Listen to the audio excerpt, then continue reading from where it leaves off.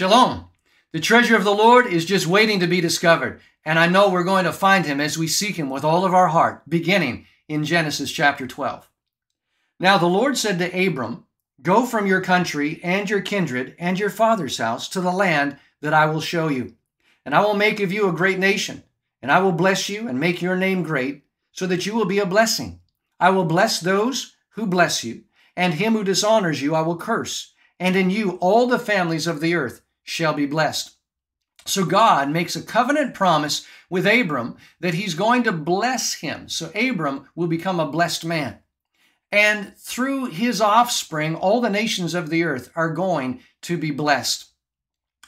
Let's have a look at those offspring for a moment and see how it is that God fulfilled this promise and will yet continue to bring it to pass. Several hundred years later, one of Abram's, or Abraham, who his name was later changed to, was David, the king, the beloved king of Israel. And we see that he writes much of the book of Psalms.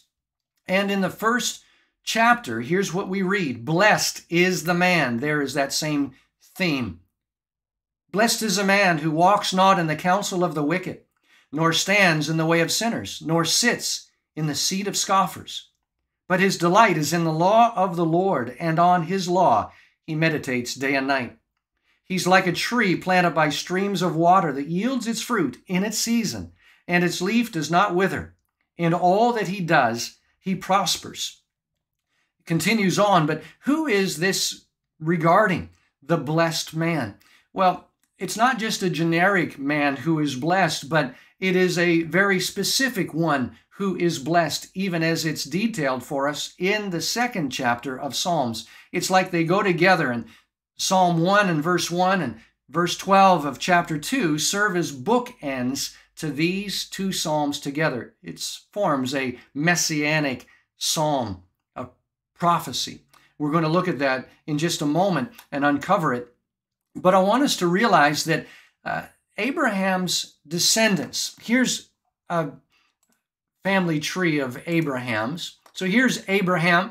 He became the father of Isaac, who became the father of Jacob. And Jacob, one of his 12 sons, was Judah.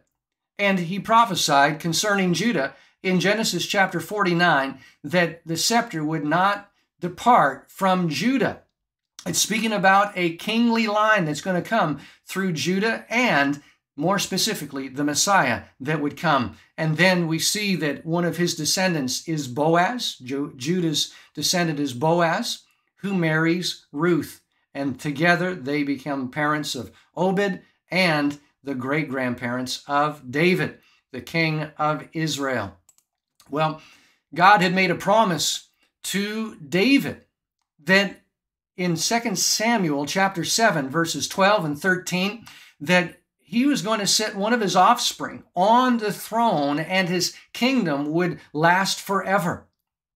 Who is this speaking about?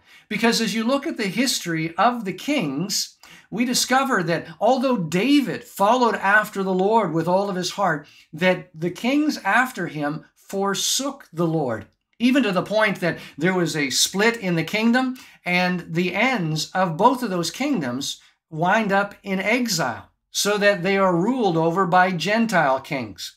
And it would seem, where is our hope? And what about the promise that God had made?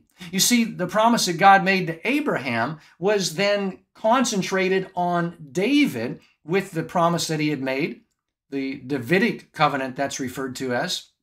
But it looks as though it has failed with the end of the kingdom, even with the end of 2 Kings finishing off with Jehoiachin, who is in jail, in exile in Babylon.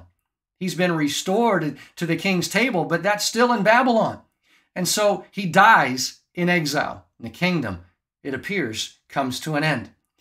Well, we discover that in one of the orderings of the books of the Old Testament, the book of Ruth occurs directly before the book of Psalms.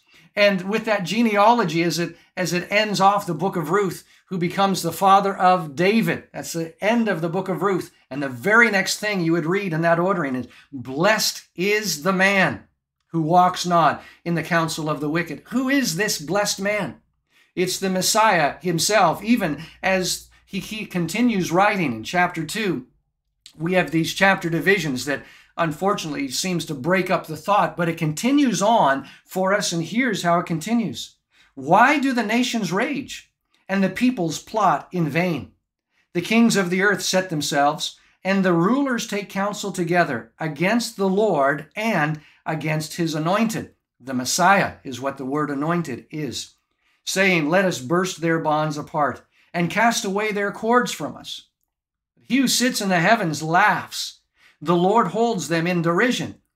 Then he will speak to them in his wrath and terrify them in his fury, saying, as for me, I have set my king on Zion, my holy hill. Speaking of the Messiah. I will tell of the decree. The Lord said to me, you are my son. Today I have begotten you. This is of Yeshua. We'll see that in a moment. Ask of me, and I will make the nations your heritage and the ends of the earth your possession. You shall break them with a rod of iron and dash them in pieces like a potter's vessel. Now therefore, O kings, be wise. Be warned, O rulers of the earth. Serve the Lord with fear and rejoice with trembling. Kiss the Son, lest he be angry and you perish in the way, for his wrath is quickly kindled. And here's the bookend to chapter 1 and verse 1, where it says, blessed are all who take refuge in him. So the one who is blessed in chapter 1 and verse 1 is the Messiah, the one who delights in the law of the Lord and he meditates day and night. He, according to the New Testament Gospel of John, chapter 1 and verse 1, that he was in the beginning with God and was God himself, and he is the Word, and that Word became flesh in verse 14 and made his dwelling among us. So the only way that we can find refuge is taking refuge in the Messiah of God, the fulfillment of the promise that was given to Abraham and then to David, even to the point that the writer of Galatians chapter 3 in the New Testament says that the promise was to Abraham and to his offspring, not offsprings meaning many, but offspring meaning one, referring to Jesus, the Messiah. Come with me to the book of Luke for a moment. As the promises continue to be given, as it was concentrated further with David, now it's even more so with Mary, who would become the mother of the Messiah. Gabriel the angel appears to her and says that, don't be afraid, Mary, verse 30, for you have found favor with God, and behold, you will conceive in your womb and bear a son, and you shall call his name Jesus. Now listen to this. He will be great and will be called the Son of the Most High. Psalm chapter 2. And the Lord God will give to him the throne of his father David. 2 Samuel chapter 7, verses 12 and 13. This is the one who is the offspring that was referred to, the offspring of David. He's also the one that is referred to as the offspring of Abraham. It's through him that we are blessed. He is the blessed man.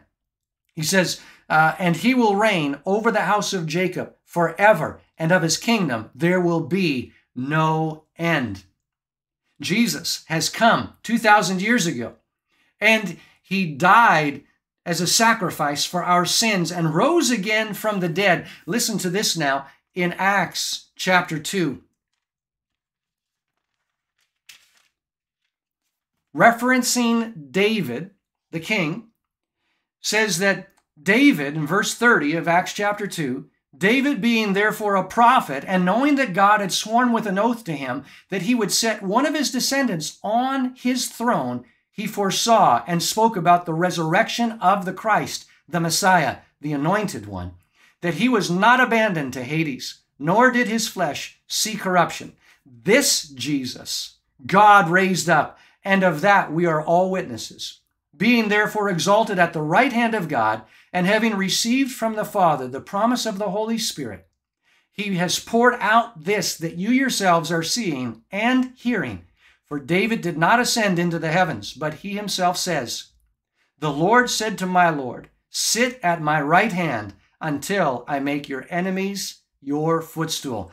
quoting David from Psalm 110, another messianic psalm, and is found its fulfillment in Jesus, the Messiah.